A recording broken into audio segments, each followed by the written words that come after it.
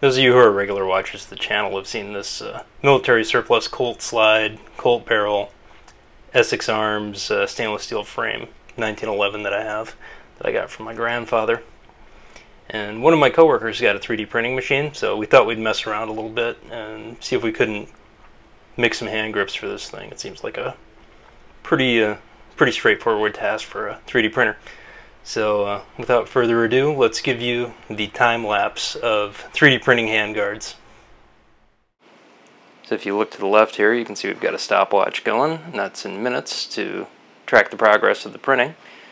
So that's kind of neat to see how long it takes. And then I find to make this time lapse the most enjoyable, I just imagine the Benny Hill theme song playing in the background. That's yakety sax for those of you who are connoisseurs. But I'll pipe down, you can enjoy the rest in silence.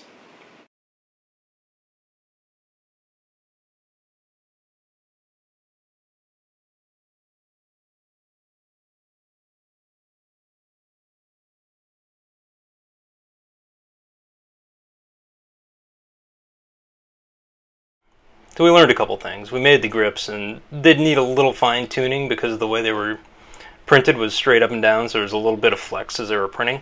So the tolerances were a little off. And then the other thing I learned when I took this Pachmayr grip off was that there's no kind of checkering or anything like that on the front of the hand grip. So rather than pursue the classic slab side grips, I'm going to leave this thing just the way I got it. It was a fun experiment, and we have a different 1911 or some other kind of hand grip that we want to print, we could possibly do it. Although the texture on this is one of the inexpensive models, so it looks almost cloth-like because you can see the individual layers. Anyway, I thought you'd enjoy checking that out, and we'll see you again soon.